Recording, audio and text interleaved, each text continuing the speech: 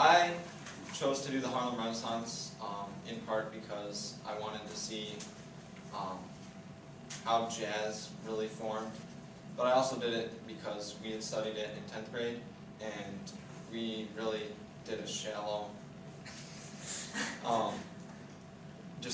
we barely analyzed it. We just, at least my group, just put a bunch of pictures and poems on a PowerPoint and called it good, and we got 100%. So we never really analyzed, what the different art forms were doing to each other and to society as a whole, and that's what I wanted to look at.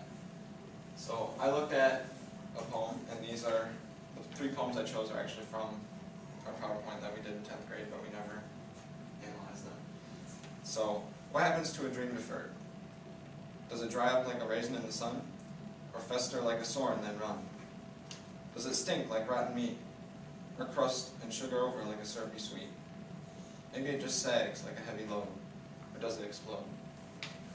So what Langston Hughes is saying here is that he's basically challenging the race to have innovative ideas and to push forward and have dreams and just seek more than what you have right now. Because most of Harlem at this point in time was just content with drinking and partying all night. So he's really challenging them to step out of that lifestyle and don't not have dreams. Alright, this is a song that I heard in September, and I don't know, just listen to the lyrics and see what you feel.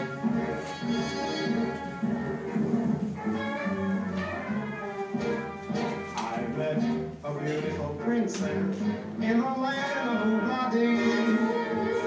She smiled and said, Oobadilia, meaning you appeal to me. I said, Oobadilia, love and do with pride. Oobadilia, love and do, let's take a ride. In the land of Oobladee, Oobladee, she drove me straight to her castle. In the land of Oobladee. And there I met her 2 sisters, Bluey Dawn and Dewey Blee. Bluey Dawn, without a doubt, was twice my size. Dewey Blee, the other sister, had 3 eyes. The 2 had eyes for me. Alright, so we don't need to listen to the whole song, but I basically saw that. It was written by someone who was from Harlem, and she grew up and basically had a rough time with society, and she was trying to demonstrate that most relationships at that time were really frivolous, and you can kind of tell that by the silly nature of the song, with all the, oobla-dee, oobla-dilia. So she's saying that, we can't just have these, oh, you appeal to me, let's get married. I don't know, how far did we get? They end up getting engaged, and, it was no more than, I appeal to you, you appeal to me. So she's saying relationships really need to be more in depth than that.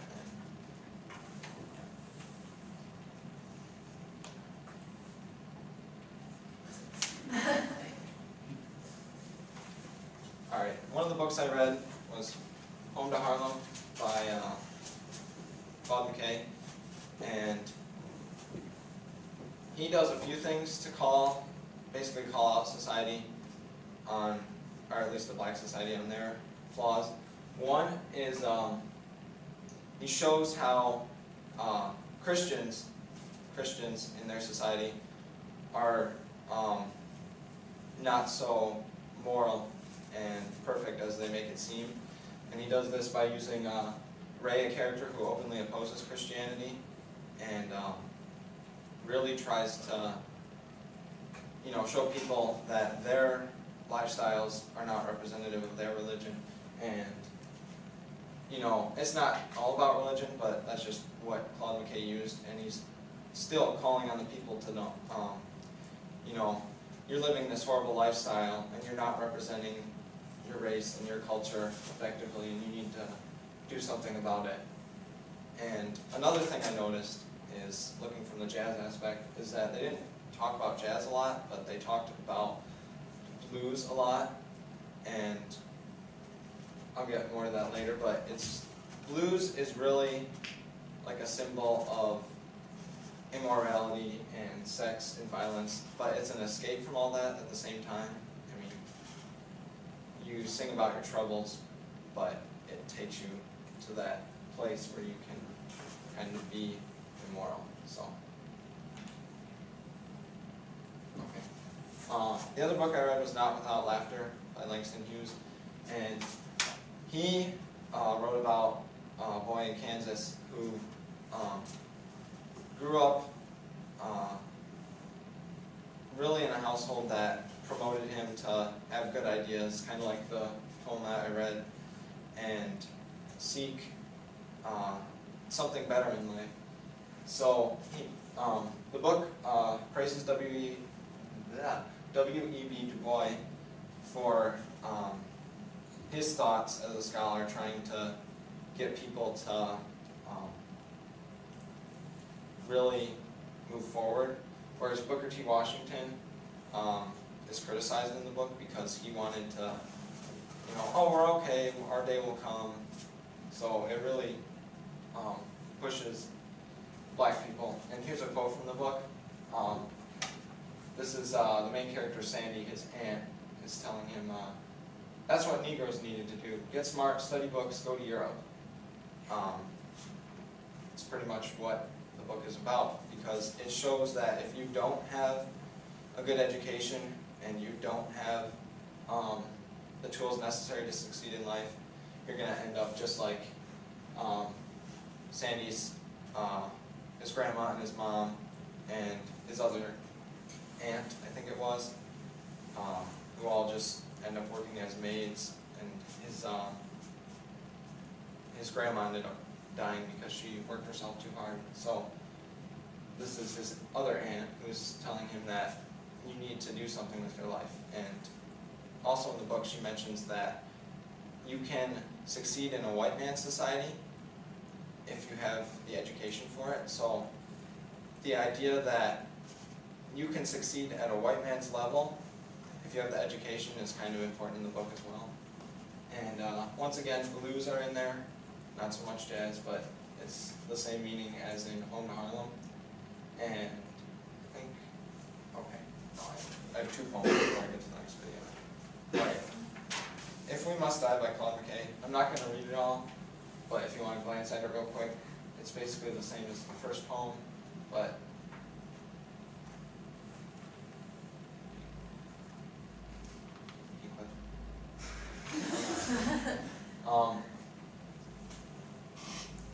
it can basically be summed up in the last two lines of it. Like men will face the murderous, cowardly pack, pressed to the wall, dying but fighting back. You don't want to give in to what the society thinks of you, what white society tells you. You want to always, you have a distinct disadvantage because of your race, but that shouldn't hold you back. You should fight back. Alright, and this poem, Yet Do I Marvel by Connie Collins, can also be explained in the last two lines.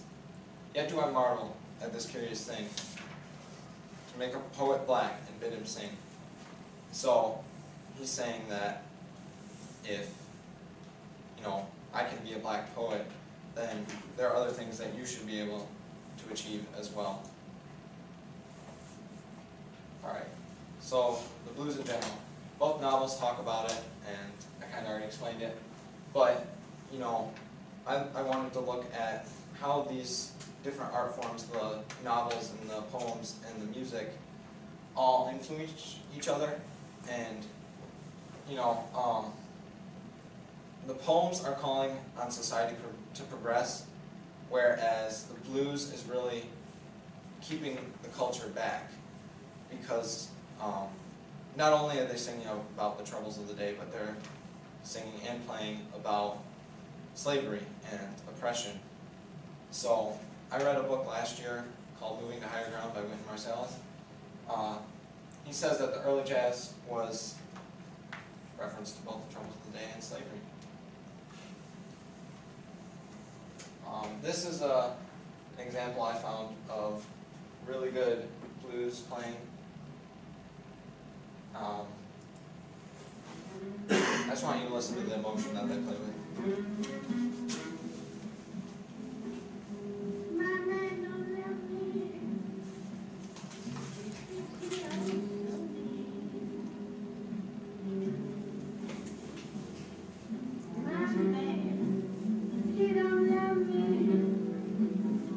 It treats me awful mean.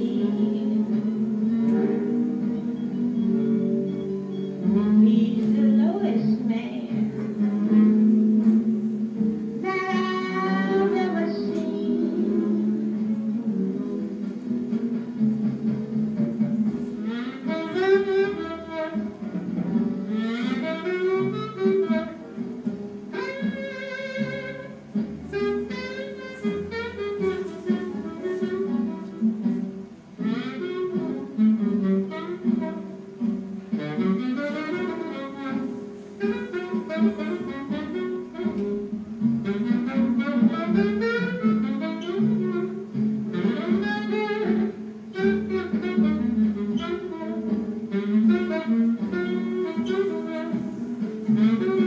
I really listen to this solo.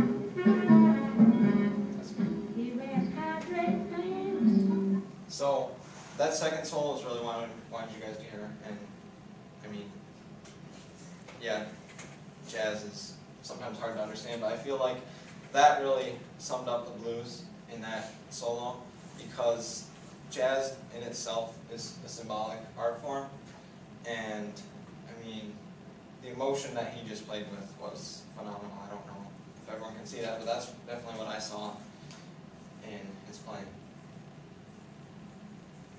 So, what did all this mean for jazz? The literature and the poems were definitely calling on the black culture to move forward, while the music was definitely, I mean, the blues was still, I mean, it's still around today, so there's some aspects that didn't get pushed forward, but for mainstream jazz, it definitely pushed it to this point. Here's anthropology.